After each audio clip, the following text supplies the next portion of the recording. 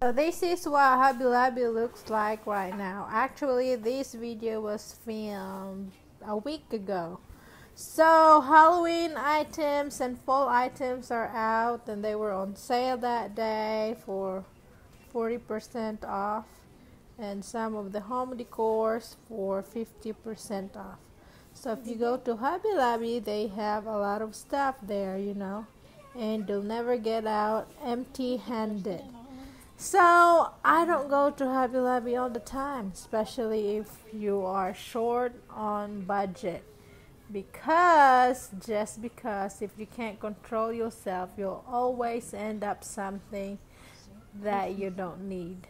There's always those impulse buy. So, when you see it and they're so cute and you gotta have it, and there you go. So they have 90% of clearance on their spring items, but mostly they are damaged. So I didn't dig much in there because they're damaged. But I see the shelf. I saw it and it was $15. And we got some craft items for this little girl. She loves crafting. So we get all the craft items that she likes. She likes these glittery papers and the rainbow ones. So that's it, and this is their entrance.